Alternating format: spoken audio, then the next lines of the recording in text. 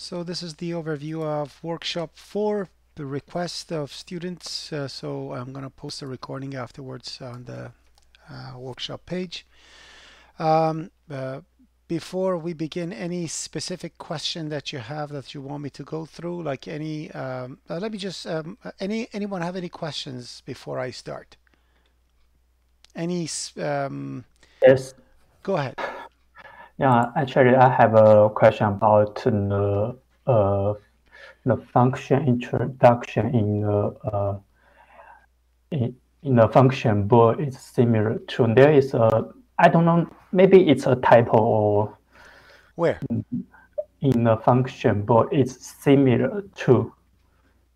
Similar is similar to. Okay, so let's we'll go through it and we'll find that. So Um, we create a car. So essentially, the main over here for you, the main program is a car inventory, and it wants you to create a class for a car so it can keep inventory with it. So that's what the program is supposed to do. You create a car module that has um, type, it has a brand, model, year, code, and inventory code, um, and the price of the car. Okay, so you gotta have the default constructor and a regular constructor to create your car. The private member function member variables are set to be type, brand, and model that are all dynamic, and you have year, code, and price that are regular variables that you are setting to values. And the validation for this, whenever you need to do, is for the type not to be null or empty, brand not to be null or empty, model the same, and for year to be greater than 1990, code to be a 3-digit integer, and price to be greater than 0. And that's the validation that you're gonna go through it. For the Sorry default, for that yes, interrupting. I should notice that we're not recording. I am recording locally, so let's record over here too. There we go. Thank you. Oh, Okay. no problem. I'm going to post the YouTube one. It's better, but thank you for reminding. That's a backup. Yeah. So just to repeat quickly, we are creating a class that has 3 dynamic memory, dynamic strings, C strings, and it has 3 primitive values to set. The dynamic one should be not null or empty, and year greater than 1990, code 3 digits, and price greater than 0. The default constructor of the, let me just turn off my screen. I don't need the over there. There you go, turn off my video. So the default constructor of the car should essentially set the information to its default values. And if later on you'll see there is a reset info, that reset info is the values that you have to set in your default constructor so you can reuse that function. For setting up the function, you have a function called set info that's going to be used to set the values of the car. So that's going to be your regular constructor over there. It's just a 6-argument constructor that you're creating. In your reset information, you are going to set the values to a safe empty state, which essentially means all the uh, pointers will be set to null PTR and all the values to be set to 0. And for set information, what you do is first you have to make sure that you delete all the information. So all the information that are wiped out. So brand, type, model, if it's already set to something, it's going to be wiped out. And then after that, standard rule of dynamic memory allocation. So when you're setting something, first you wipe everything off. Then you are going to do a validation. And if the validation based on the validation rules that we have over here passes, then you will set the information to do the dynamic memory allocation and copy the values, set the values over here. And if validation in any case doesn't pass through, you reset the information using the reset information. Are we okay now to this point? Let me just start a poll.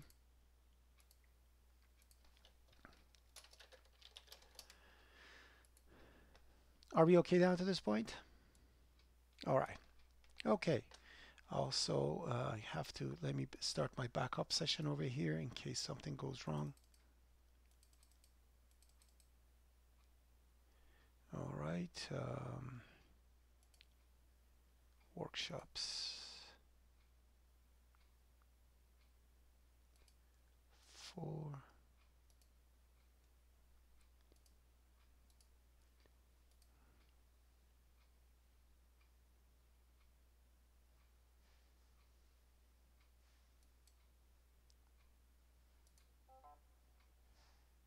All right. So, sorry, I had to create a backup session in case this fails. I have another one. So let me just set it up. There we go.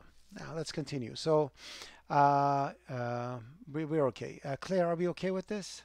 Claire is listen only, so she won't be able to answer. Please do not join my class, my sessions as listen only. Please use a microphone. Anyways, so print information printed in the following format, so you can exactly see 10 spaces for this, 16 spaces, 16, 999, so on and so forth.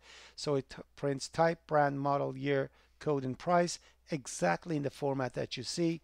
So please do so. You know how it's done.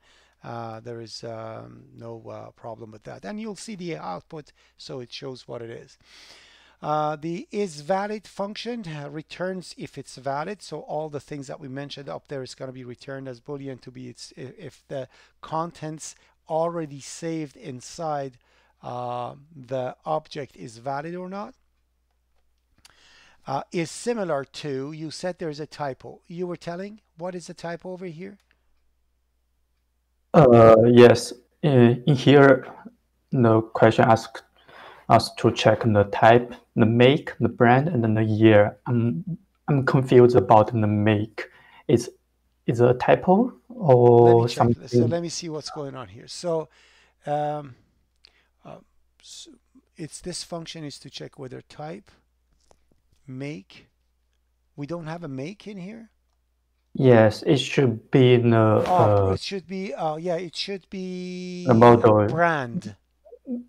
I think, not It model. mentioned brand, but it doesn't mention the model. So I have to fix that. Thank you, thank you. So let me double check, make sure that we are okay. And thank you very much. It is a typo. It is a typo that I missed, and all the professors sadly missed. So yeah, so everything should. So if everything is the same, other than the inventory code, it's a similar car, right? That's essentially what it is. So it should check type make. So that's let me fix that. Actually, you know what? I'm gonna fix it in the repo. Let me bring up the repo so I can push easily to both. Where's the repo? Repo. I'm gonna go here. OB244 workshops.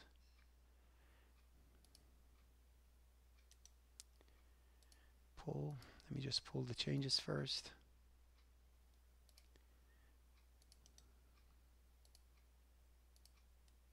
Yoichi, you're my you know what? You always get my get the typos and stuff in here. Please send me a note on Teams if you do something like that, and I'll make it up to you. Thank you very much. It's really nice that you're doing this. I'm happy. Okay. Thank you. So let me open with Markdown Monster.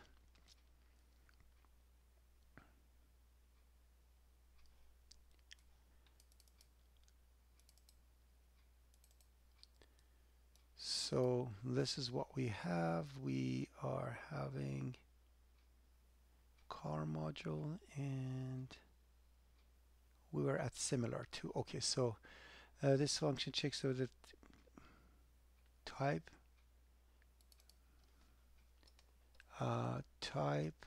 brand, and model. Type, brand, model, and year of the object of car is equal to another object class. She returns true only if all those values match. There we go. Thank you. Okay, so I'm going to actually go through this one. I'm going to continue on this one if something goes bad. So is similar to does that. So we have series of global global helper functions that has similar, essentially goes through every single element of the car and compares them two by two. If there are any similar functions, it's similar cars, it returns true. It means yes, in your inventory you have several similar cars. It returns it true, and that's the logic for it. So it's very simple to go through it. Any problem with this has similar? Any question about this? Okay. So it returns true if it has an invalid car in a car array, otherwise it returns false, which means you have to go through every single car and check to see if the value is valid or not. That's what it is. So there's nothing wrong over there. The print function goes through every single car, and one by one it's going to print them as exactly as you see in the program. So essentially this is what it's going to get. One by one it's going to go through them and set them up. Okay, so and that is that. It's a very simple workshop actually. Any questions about the InLab? Yes, go ahead, Vici. Go ahead. Yes, Professor, I still have a question about it's similar to. Oh, it's similar to. Okay, good. All right, go ahead. This function. Yes. Let me read this function. Is to check whether the type, brand, model, and year. Type, brand, model, and year. Yes, of the object are equal to another. Yes, you were saying. Okay, yeah. Actually, before we check the type, brand, model, and the year, should we check the object is valid? Your choice. What do you think? If an object if an object is invalid, can it be similar to something? No. So the answer is it's going to, you're going to return false. Obviously, you have to do that. Okay, thank you. All right. So, yeah, you don't. Yeah, that's it. Okay. So okay, thank you. All right. So that's like kind of a obvious thing that you have to do. That's why it's not mentioned. Okay. Okay. So again, go ahead. What else? I see somebody raise hand. Hi. Hi. Hi, Father. I have a general question about the workshop. Because last time at workshop 3 DIY part, I received like a message and mentioned in my code, I have unnecessary multiple return statements or exit function use. I'm not sure what does it mean, because I checked all of my function. Each of them just have one return statement. So if that's the case, then show me the code. So that's by the way, for those who are listening to recordings, that's the feedback that I sent to my students. So see me online. If you see there is something that doesn't make sense, obviously, let's go do a code review together. As I mentioned, all my students don't,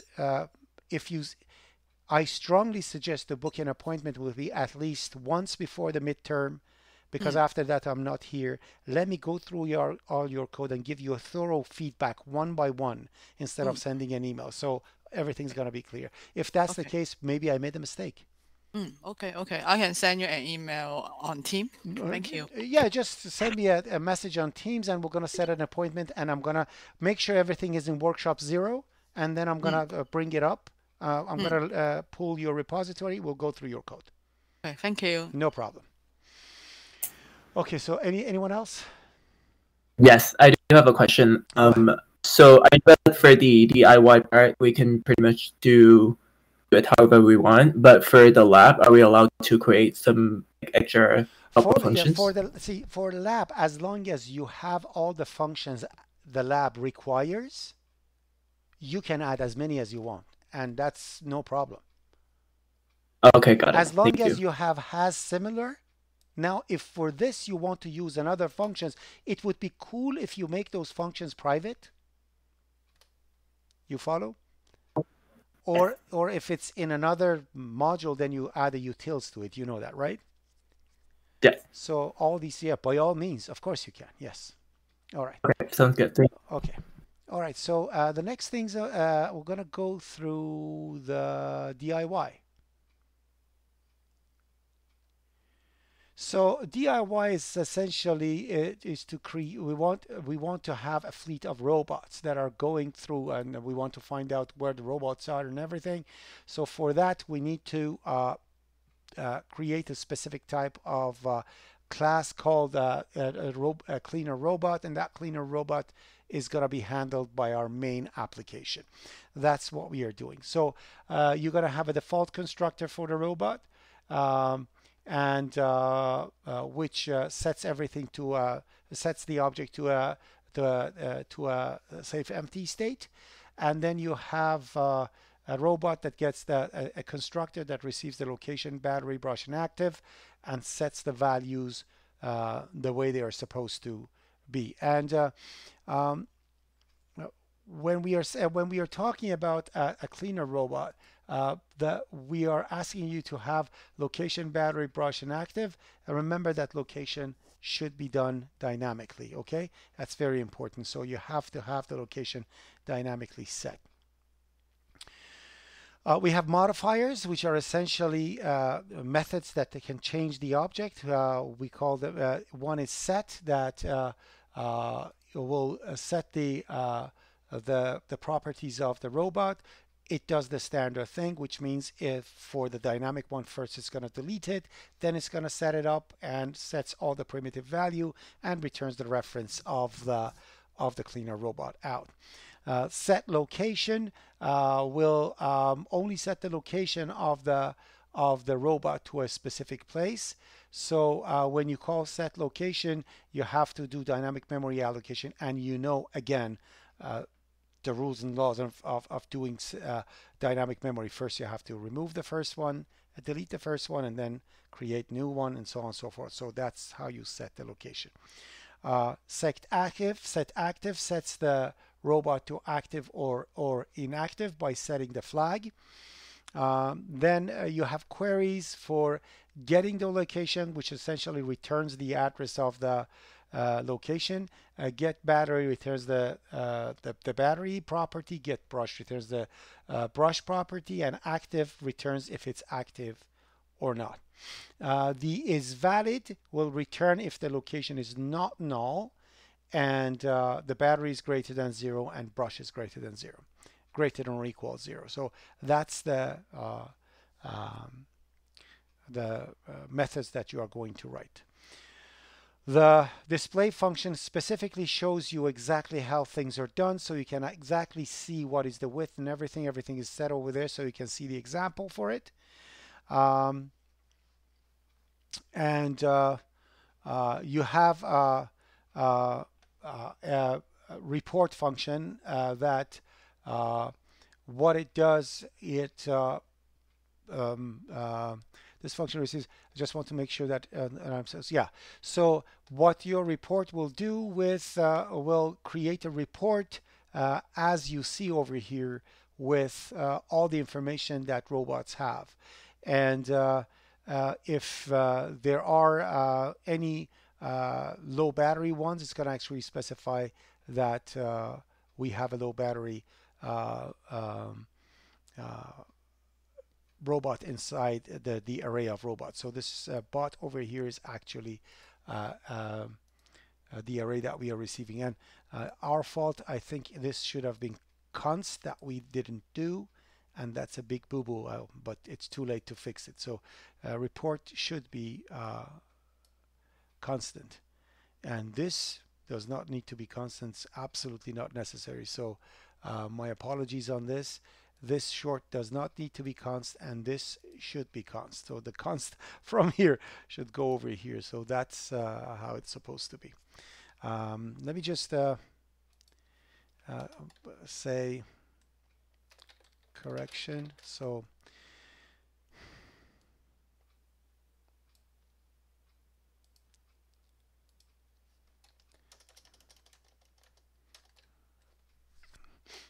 this will not change so I'm going to write over here and do like this.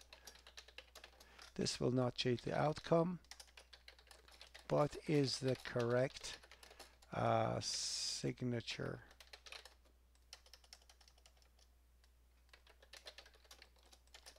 of the report. Okay, so but let me just check something over here beforehand.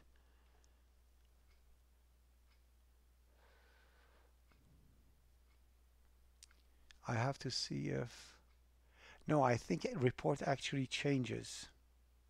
But anyways, short is not supposed to be const. So for now, I'm going to change it to this, and I'm going to take a look at the code and see if it actually requires to make any changes. We're going to go through it. So it is. Oh,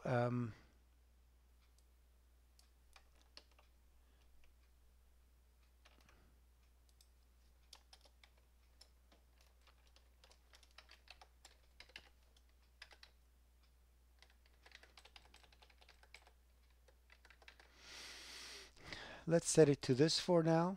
Okay, so I took the const out over there. I'm going to double check and make sure that it is correct. So let's read it. So this function receives an array of robots, prints a report of information and a warning message that is displayed if the robots with less than 30% remaining battery, they have less than 30% remaining battery. The warning message displays the number of robots with low battery and also displays the sorted list of robots and the battery power in descending order. Note that invalid robots are not displayed. So no, it could be const. It doesn't change anything in the robots. It just displays. So I would do this as const. Okay? That's the proper way of doing it. Okay, so that's that. And this is going to be version 1.1.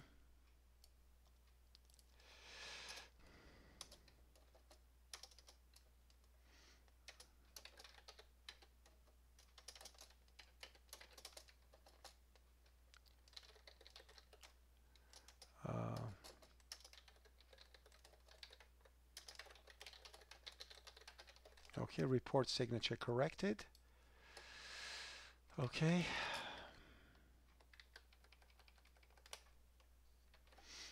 So that's that.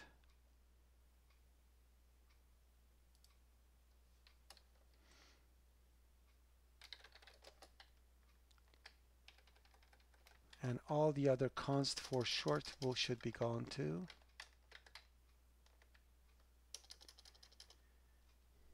I will double check and make sure everything's good before I submit, before I post these. So let me check. Give me a second, please.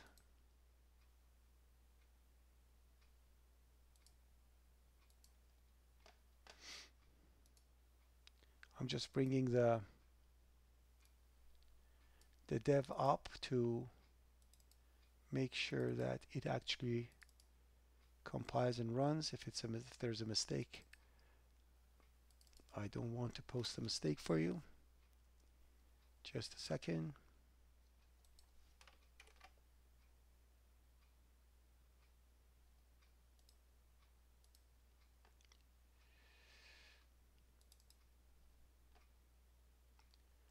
So no, it cannot be a constant because it's sorting.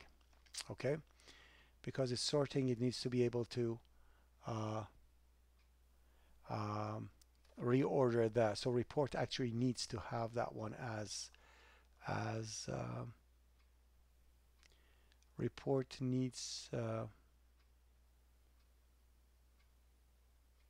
reports need that to be. Did I went all the way there up for some reason? Yeah. So let me bring it back over here. But so this const has to be removed because it has to sort it. Now, but that short is supposed to remain short. Yeah, so that's that.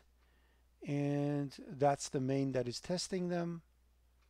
And the rest is, I think that's it. That's the only thing. The rest of it is very open-ended. You can do whatever you want to do with them. Any questions?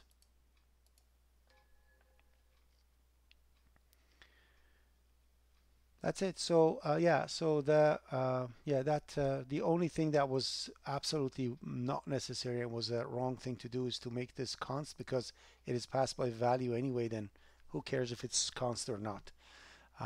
So I put it that way so we know. That's it. So this is workshop 4. Any other question before we end the overview session? Any questions?